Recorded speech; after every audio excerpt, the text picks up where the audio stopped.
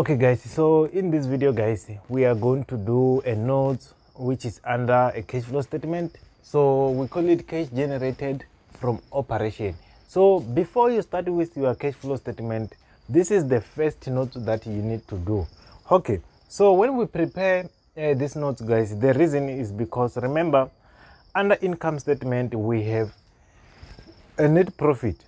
So that net profit contain amount like we subtracted depreciation, we subtracted bad debts, interest, and many other expenses that we call them non-cash item. And remember, when we prepare a cash flow statement, we only deal with what? Only cash.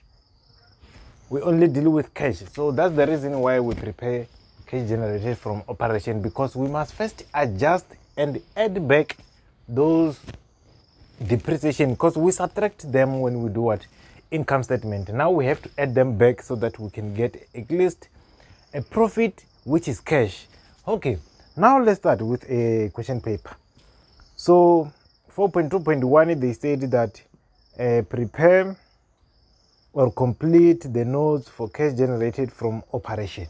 That's what we are going to do. Okay, let's start with the first part. This is the format that you need to know. Profit before tax. Let's check. In this case, if you check our income statement, we are only given a net profit after tax. Okay, remember they said before tax, which means that we have to take after tax of 980 and add back tax so that we can get what? Before tax, 420,000. Okay, then we're gonna get profit before tax. Okay, then amount will be 1.4 million. That's where we start. Okay, now we need to adjust items like depreciation and expense. Interest expense, we adjust them because remember, interest paid, we calculate it separate when we do what? A cash flow. So we have to add it back here because it was subtracted under what? Income statement. Okay, let's check. Our depreciation amount is 390,000. Because it was subtracted, we add it back. But if it's interest, like if it's an income, we have to do what? To subtract because it was added. Okay, in other words, we are doing what? A reversal. Interest expense, we have to add it back, which is 452,000. Okay, then after that you're gonna get what we call it net profit before working capital. In this case, if you add all of them, you're gonna get amount of 2,242,000. Okay, now we are going to what we call net change in working capital, which contain inventory, receivable, and payable. Okay, so in this question paper guys, inventory, it was not there, but it was given under answer book. It was given like this. Okay, now we're going to start with change in receivable. Change in receivable, we have to check the note. Trade and other receivable, they said note number 1. However, you have to exclude everything that is contain SARS or that is contain tax, because we are going to do it separate. We have taxation paid when we go to cash flow statement, which means that we have to ignore it here because we are going to calculate other side. If we calculate it here, we are going to do a double or duplication. Okay, now let's take the notes number 1. Trade and other receivable, we have debtors control, SARS income tax, accrued income, which means that SARS income tax, we exclude it, accrued income, we can include it. Okay, then, which means that for the amount of 2019, we're going to have amount of 3, because we are going to exclude 69,300, we're going to have 332,200. Then when it comes to 2020, the one that we are going to use to compare with, which means that we need to take only 292 and 13,400, which means that we are going to take amount of 305,800. Okay, now if we subtract these two, we are going to get 26,000. But we need to know whether it's outflow or inflow because it's gonna change. Okay, if you check the amount of 2019, it has decreased. If it has decreased, which means that our debtors has paid. In other words, which means that there is some money that we have received, which means that it's going to be inflow, which means that there is no brackets that we need to include. Okay, now let's go to change in payable. Okay, if you check in payables, we also have SARS income tax. Okay, let's check for 2019. We have amount of 963,000, and we also have shareholders for dividends. Shareholders for dividends, we are not going to include it because we calculate a taxation paid when we go to our cash flow statement. So which means that we are going to ignore this one. Okay, we open a bracket and said amount of 963,000. Okay, then we also have SARS income tax 2020. We are going to ignore it and only take amount of 621,000.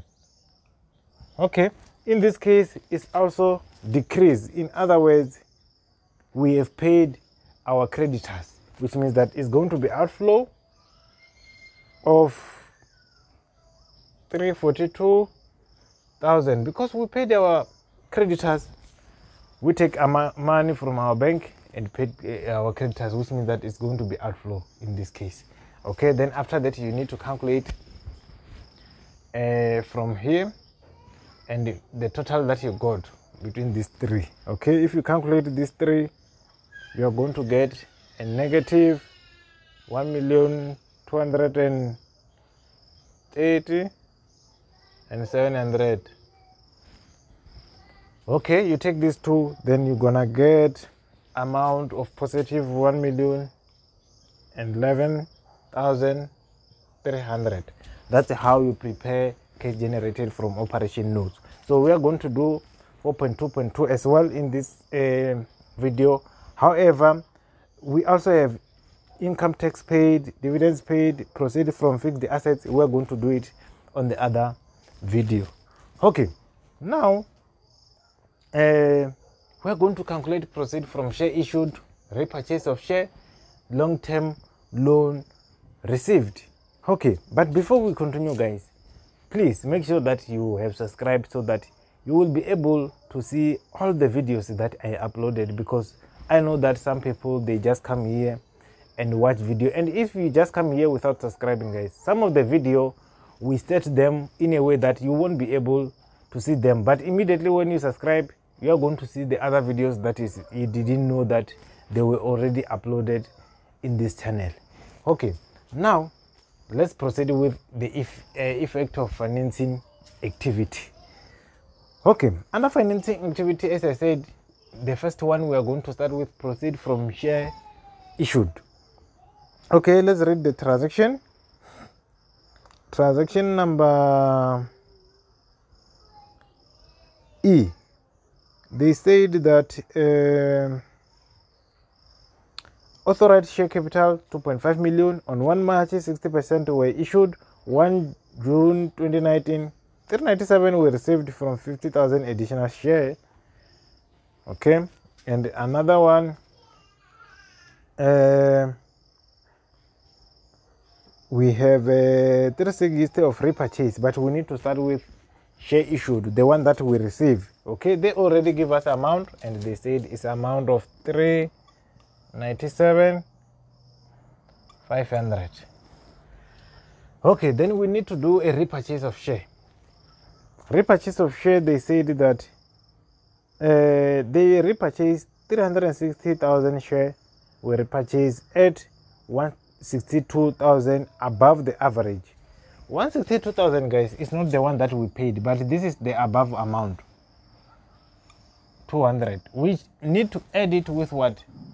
Remember, this is the one that we record under retain income when we are preparing ordinary share capital and retained income. Now we are looking for what the one that we record under ordinary share capital. Okay, so in this case they said they repurchased 360,000 share by 7 rand 95, which means that you need to say 360,000 multiplied by 7 rand 95. Okay, then you're gonna get amount of 2,080,862,000. Then if you add them together, you're going to get amount of 3,024,000. This is going to be outflow because we repurchased it, which means that in other words we have paid so that we can get our share back. Okay, then long-term loan, we just compare the amount of last year and this year. So for last year we have 3,080,000 and this year we have 3,800,000, which means that we went to the bank and borrow again, which means that it's income. Okay, 3,850,000 minus 380,000, then you will get amount of 770,000, which is positive. If you add all of this, you're gonna get 1,856,500. Okay, this one of course you are going to subtract, then you will get it as negative. It's an outflow. That's how you should do this part of change or effect from financing activity. I hope you already like it, guys, and you already subscribe. Comment, what do you think? Is it difficult to prepare cash generated from operation? Because on this one I think it's easy because you don't need to read a lot of transaction, but most of the amount you just take them from income statement and balance sheet. I'm gonna see you on the next one.